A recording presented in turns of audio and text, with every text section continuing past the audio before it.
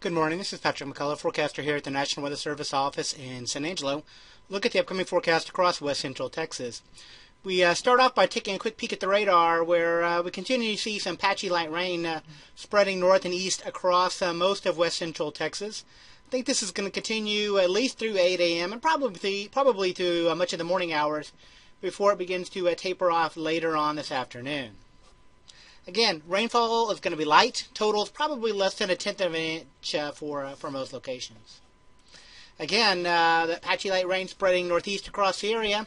Otherwise, cloudy skies. High temperatures warmer today, looking at low to mid 60s across most of the area. Cooler tonight as a weak cold front begins to push across and into the big country. Low temperatures tonight, again, probably mid to upper 40s across much of the area. A few light showers possible as that front approaches.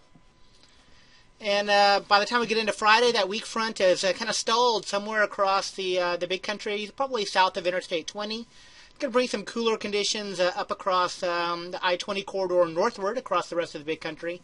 Highs up there probably in the low to mid 50s. Further south, the south of that cold front, warmer conditions, a little more sunshine as well.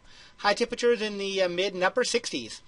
Next chance of rain, a more significant rainfall east, will be for late Sunday night into Monday. More on that later. Thank you.